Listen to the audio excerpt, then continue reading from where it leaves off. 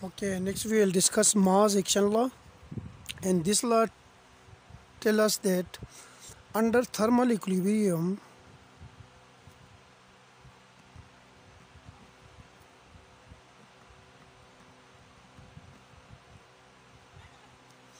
for any semiconductor, the product of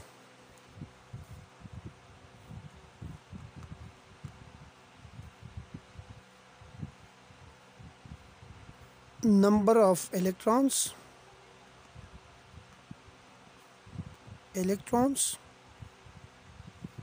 and number of holes is constant.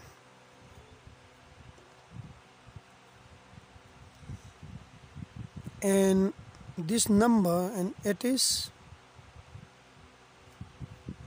independent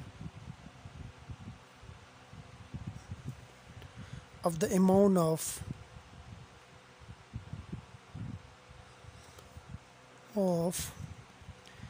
donor and acceptor.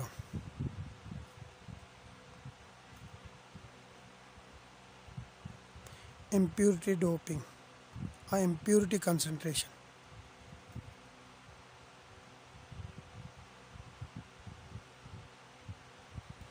And this is known as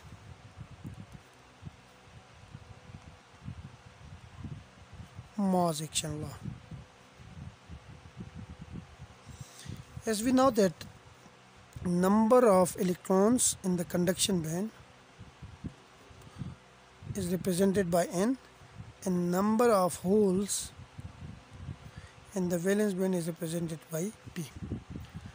According to this law, Moore's action law, the product of number of electrons and the number of holes is a constant, which is equal to Ni square.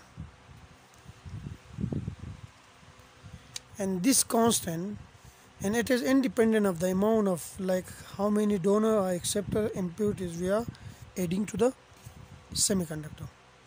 Now we derive this relation for intrinsic semiconductor. Like for intrinsic semiconductor, we derive the relation that N is equal to P, which is equal to Ni.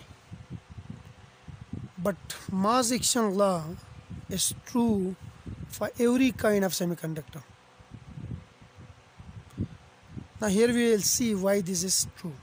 As we know that the electron and hole concentration in intrinsic semiconductor is, like, the number of electron in the conduction band will be equal to the number of hole in the valence band, which is equal to Ni, where Ni is the intrinsic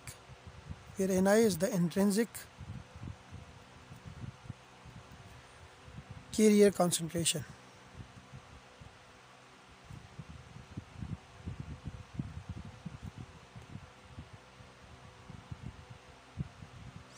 Now since N is equal to Ni and P is equal to Ni, so if we take the product N into P, which is equal to Ni into Ni, which is equal to Ni square.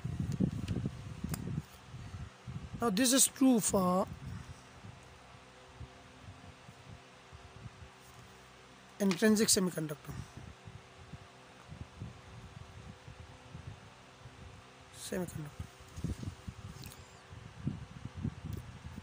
Now extrinsic semiconductor is of two types.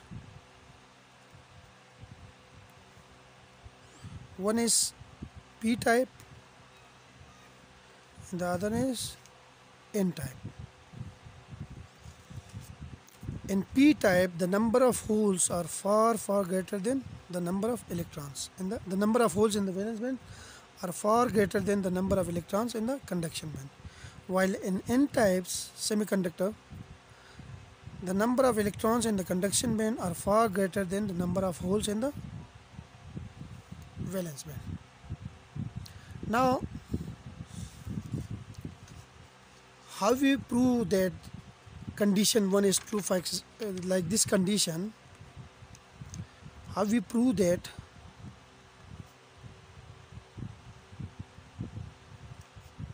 equation 1 is also true for extrinsic semiconductor.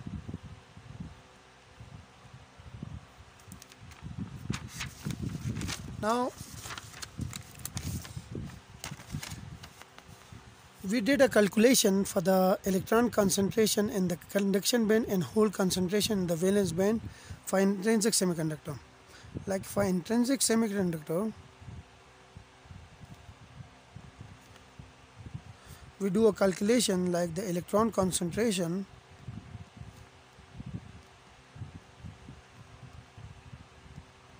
and conduction band is we calculate this relation. N is equal to Nc e raised to the power EF minus EC over KT, and hole concentration and valence band. An intrinsic semiconductor is P, which is NV e raised to the power EV minus EF over KT. Now in the derivation of these two relations, like in the derivation of this relation as well as in this relation, we never mention any specific semiconductor. We never consider, we never mention like whether it's a intrinsic or extrinsic, whether it's P or N, but we consider a general case. The only assumption we made was the Boltzmann condition. Only assumptions we made during the derivation of above two relation, during the derivation of above two relation was Boltzmann condition, in which we assume that the Fermi level lies between EC and EV. Like we consider the conduction band, and here we have the valence band, and we assume that the Fermi energy is lie between EC and EV. EV, here we have EC, and we assume that the Fermi energy lies between EC and EV. Like the position of Fermi energy EF is choose to be ordinary. It could be in the middle, or it could be close to the conduction band, or it could be close to the valence band. Now using such condition, we use two conditions, that EC minus EF, these are the Boltzmann condition, okay, are much greater than KT, or EF minus EV are much greater than KT. These were the two conditions which we use in the derivation of these two relations, while we assume that the Fermi energy is somewhere in between EC and EV. Now the product of these two equations, NP, the product of this equation with this is NP, which is NCNV into e raised to the power minus EC minus EV over KT. If we take the product, then we have this relation, because EF will cancel with this EF. So we have only this EC and EV left. Now if we look at this equation, then there is no involvement of Fermi energy, because this equation, this product is independent of EF. And we know that EF is different for P types and N types semiconductor, which we will discuss later. Since this equation is independent of EF, while other quantities are same for N and P type semiconductor, therefore the product does not depend on the type of semiconductor we are looking for. Like this product NP is independent of the type of semiconductor we are looking for.